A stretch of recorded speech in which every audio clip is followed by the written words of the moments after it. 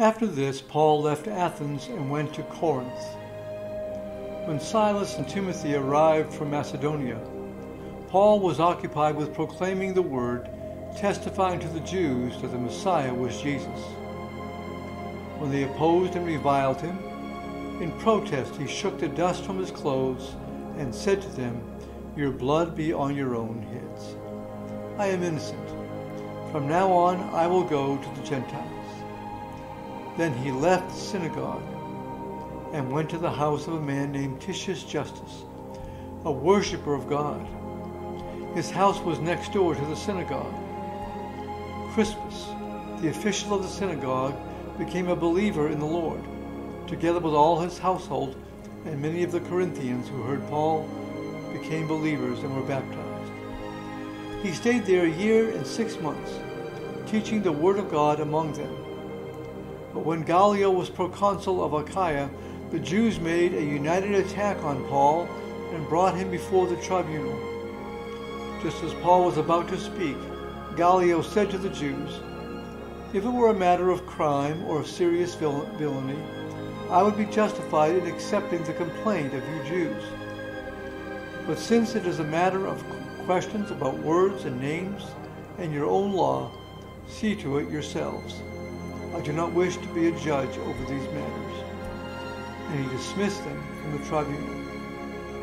After staying there for a considerable time, Paul said farewell to the believers and sailed for Syria, accompanied by Priscilla and Aquila.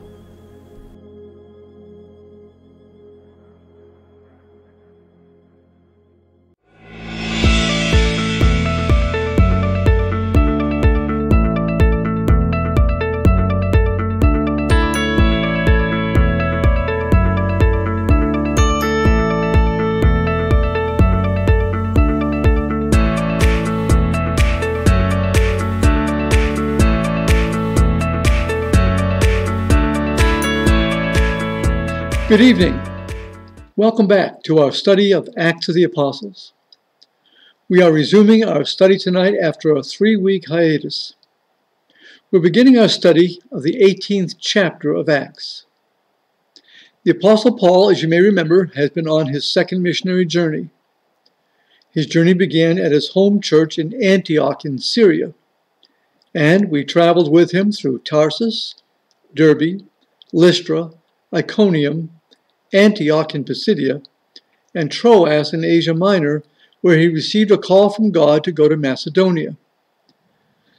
In Macedonia, he traveled to Samothrace, Neapolis, Philippi, Amphipolis, Apollonia, Thessalonica, Berea, and Athens. Although his time in Athens was short, we spent several weeks looking at Paul's ministry there because of the major speech that he delivered to the Athenians. Now, our focus for the next 2 weeks will be on his ministry in Corinth. Now, just because we are devoting only 2 weeks to this visit doesn't mean that his ministry there was minor. The apostle spent more time in Corinth than in any other city on this journey, 18 months. And later on, he would spend another 3 months there. Although the church at Corinth had its problems, when Paul left for the last time, he left a church of several hundred that was healthy and growing. So let's pray together, and we will begin our lesson for tonight. We thank you, our Father, for our time together, for calling us back together to continue our study of this great book. And as we always do, Lord, we ask you to come in the power and the wisdom of your Holy Spirit. Speak to us, challenge us, and help us to grow in Christ as we study together. In Christ's name we pray. Amen. In our study of this event in Paul's ministry, we're going to see something that we have never seen before.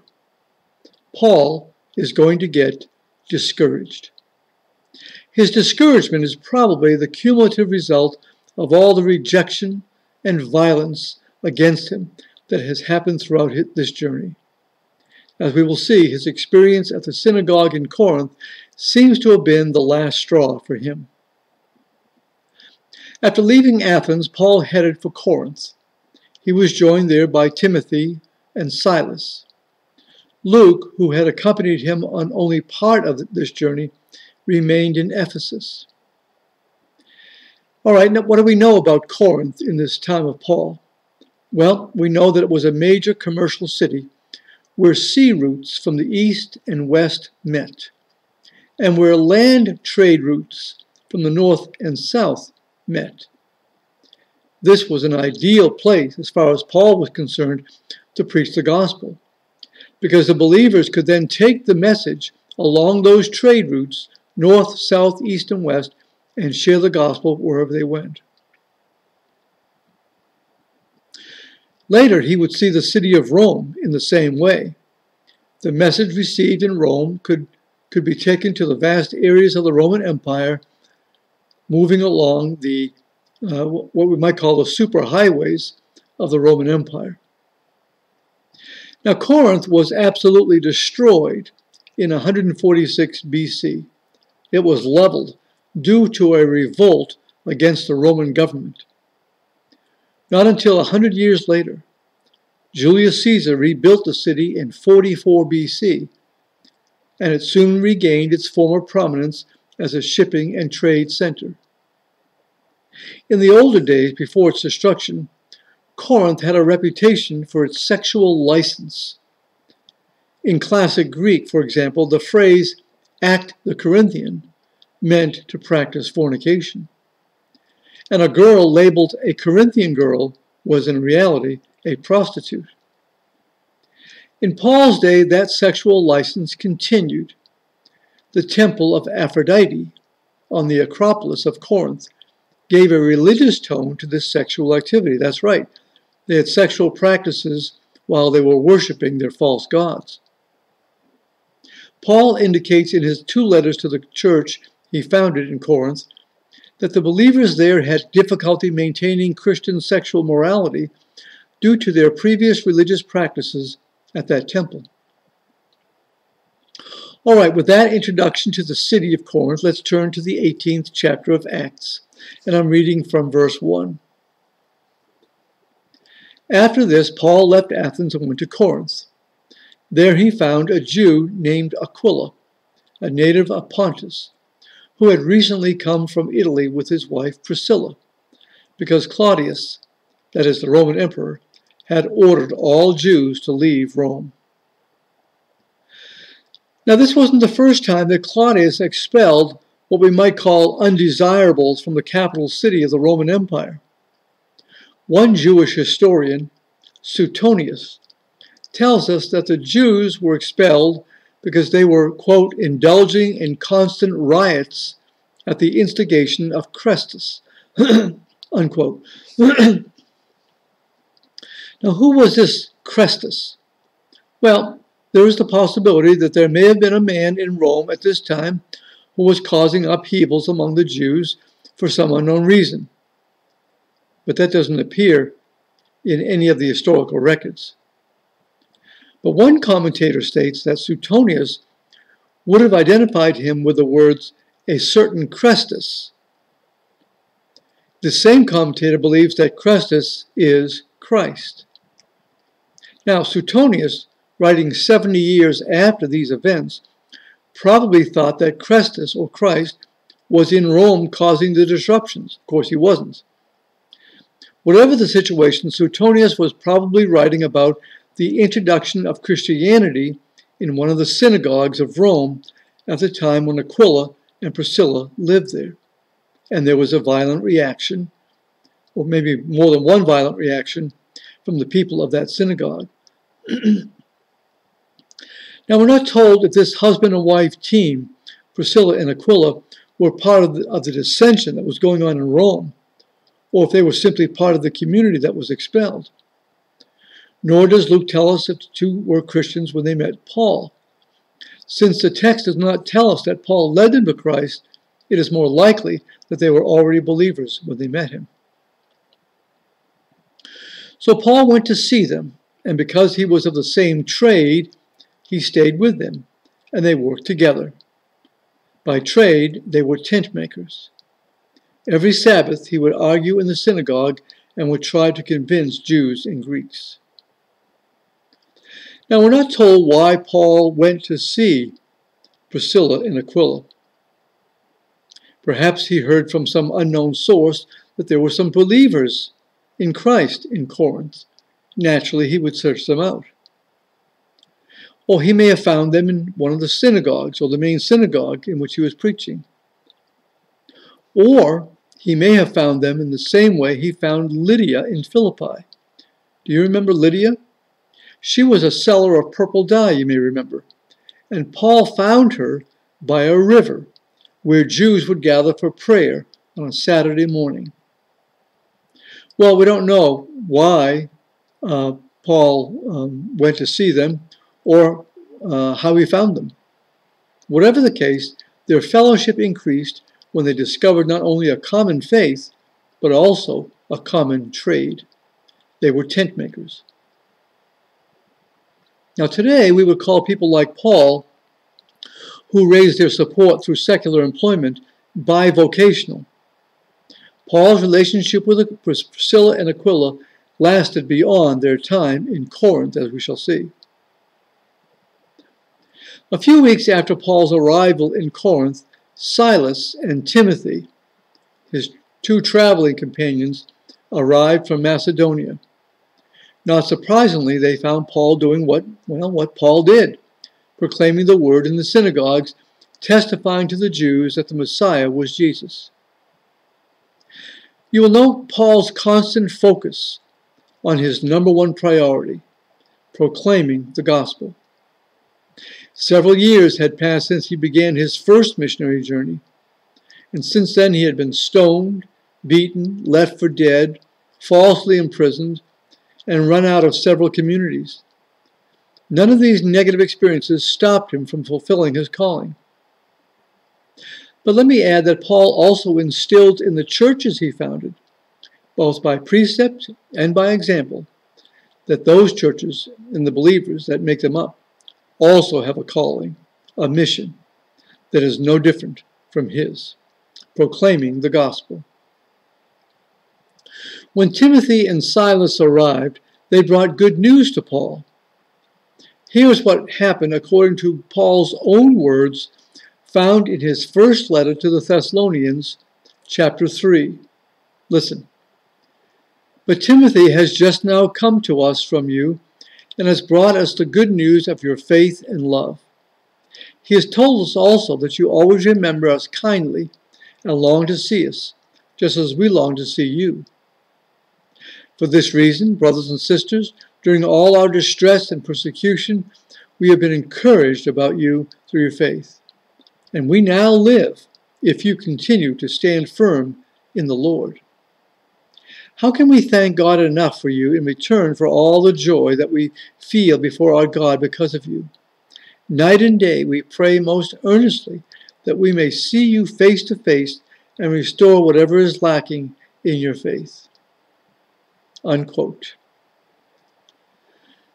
Now this portion of Paul's first letter to this church at Thessalonica reveals so much of Paul's compassion toward the churches he established.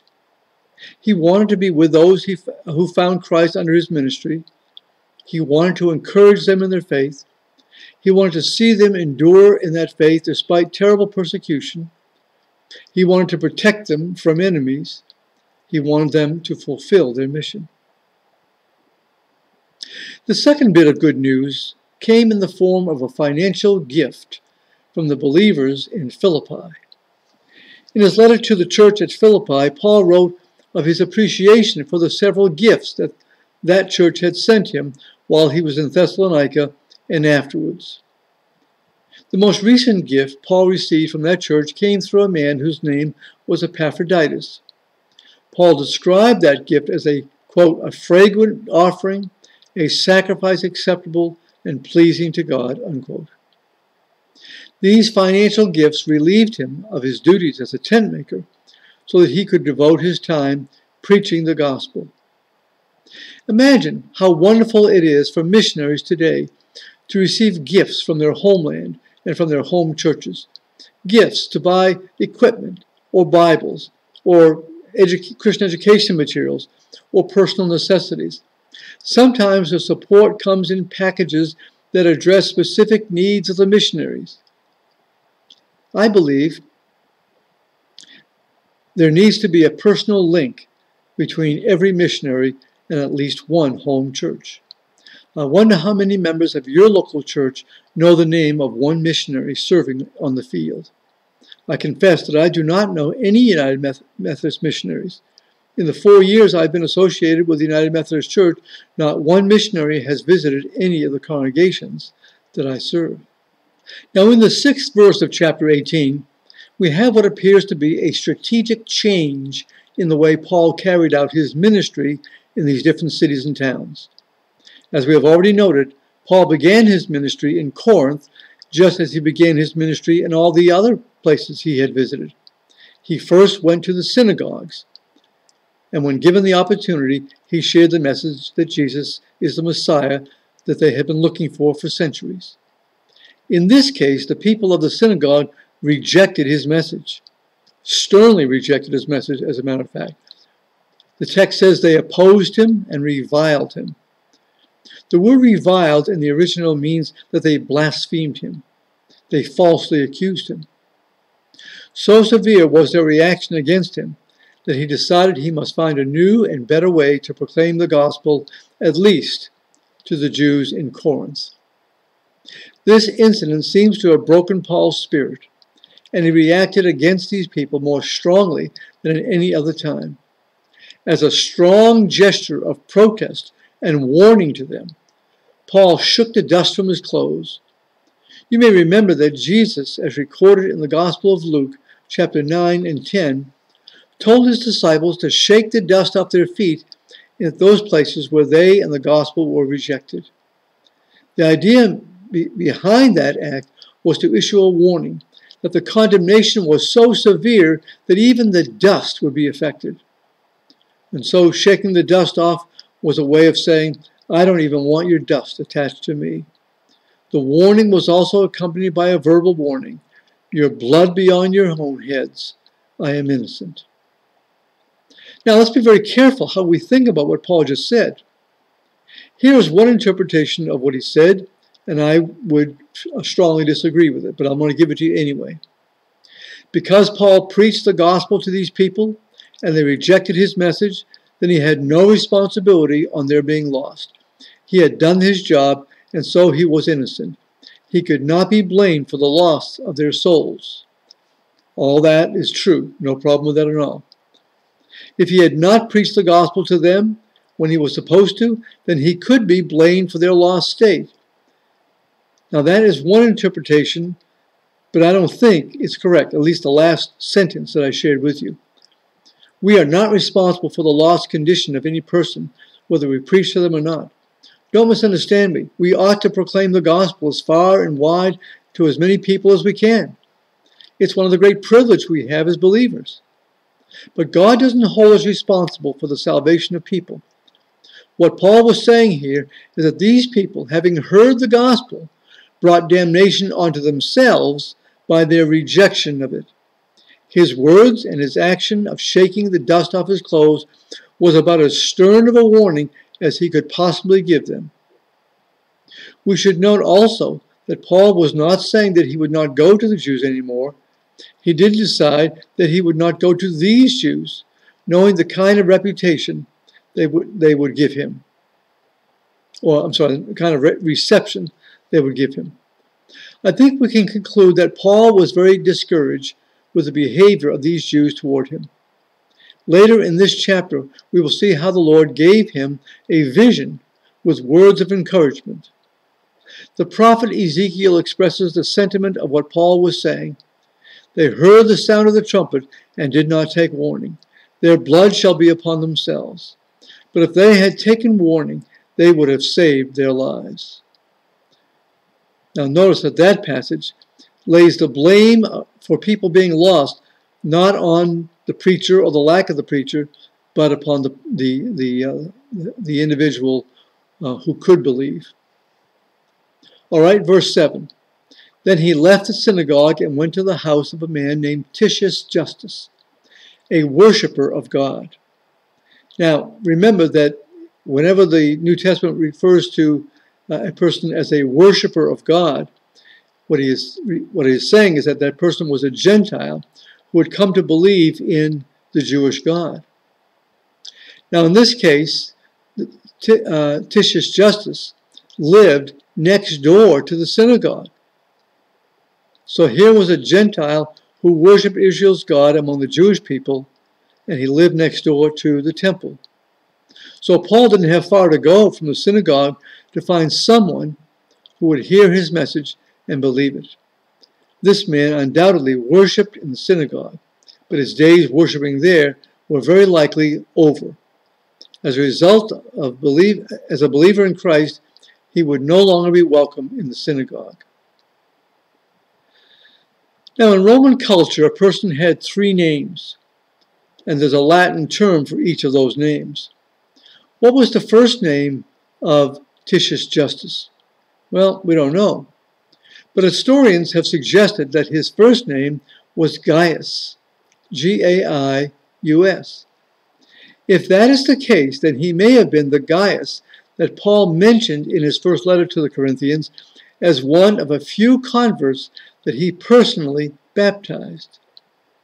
In Romans 16, verse 23, Paul mentions Gaius again, saying, Gaius, who is host to me and to the whole church, says hello to you. We know that from the letter to the Romans,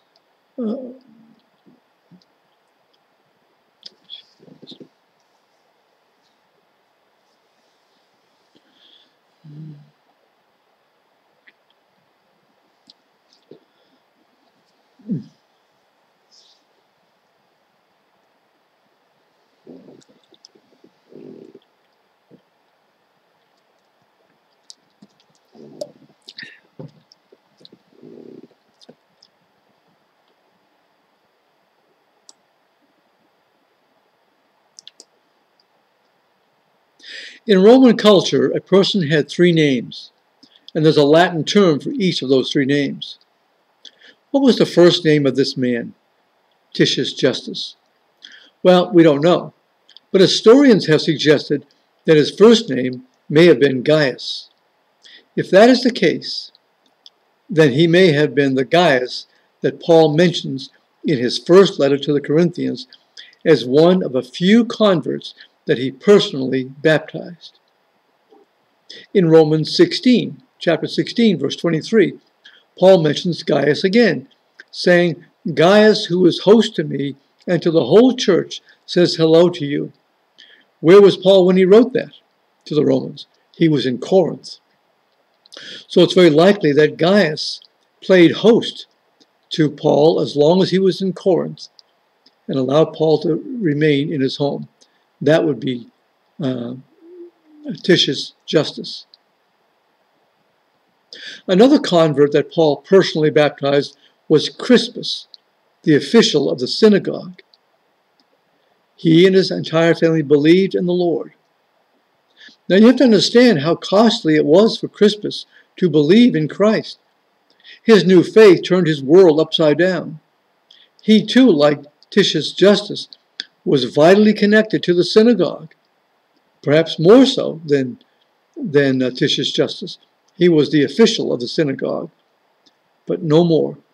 His life took an entirely new direction as he came to follow Christ. Was it Paul's stern warning to the synagogue congregation that caused some of these people to rethink their attitude toward Paul and his message? We are told that, in addition to a few from the synagogue, many of the Corinthians who heard Paul became believers and were baptized. Thus, a church was started in the city of Corinth. In verses 9 and 10 of this chapter, we have the first of 3 separate visions that God gives Paul that serve to encourage him. Now listen, most people going through what Paul had gone through on this missionary journey would probably have turned in their resignation long before this point.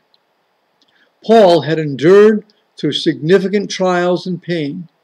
The treatment he received from the congregation at the synagogue brought back memories of previous rejection by his fellow Jews. Paul was discouraged, and I would suggest even depressed over what was happening in his life. Was he beginning to shrink back from speaking out, or at least tempted to do so? Verses 9 and 10 tell us what God did. One night the Lord said to Paul in a vision, "Do not be afraid, but speak and do not be silent, for I am with you, and no one will lay a hand on you to harm you, for there are many in this city who are my people." Now, if this vision answers Paul's concerns, then his concern was for his own safety, because that's what God promises Paul in this vision, safety. His opponents had made it impossible for him to remain in Thessalonica and Berea, but that would not be the case in Corinth. In fact, God did protect Paul from harm to the extent that he stayed there in Corinth for 1 year and 6 months, teaching the word of God among them. Now let me talk with you for a moment about discouragement. Do you know that pastors and other Christian workers get discouraged quite frequently? In fact, many pastors spend much of their lives clinically depressed. They need to be on medication. This is especially true of pastors of smaller churches. They do all that they can trying to bring about the growth of the congregation, but nothing seems to work. And so they look at themselves as failures. This is especially true when they see some of their seminary classmates serving large churches, and they wonder, well, what's wrong with me? Why hasn't this happened to me? Pastors of small churches are often underpaid. The spouse must work to keep them afloat financially, or they must have a second job themselves, which keeps them from doing what they believe they are called to do. Pastors get discouraged when families leave the church, often unannounced. They just stop coming and start going to another church without any explanation whatsoever. Whether announced or not, a family leaving the church is a discouragement to the pastor. Other times, a person doesn't leave the church, but lets the pastor know in no uncertain terms of their disagreements with him or her. So there's an underlying drone of discontent that takes its toll on the emotional life of the pastor. Most people have one boss in their work, but some pastors have a whole congregation of bosses who believe it's their responsibility to tell the pastor what to do. Then there is the stress and strain on marriages and family life brought into the homes by a discouraged pastor. I am told that 50% of pastors leave the ministry after just a few years of service to the church. Now think about it. A pastor spends 4 years in college and 3 to 4 years in seminary training for the ministry.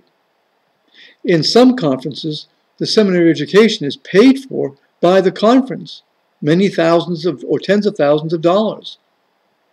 But half of those pastors are out of the ministry within a few years after seminary.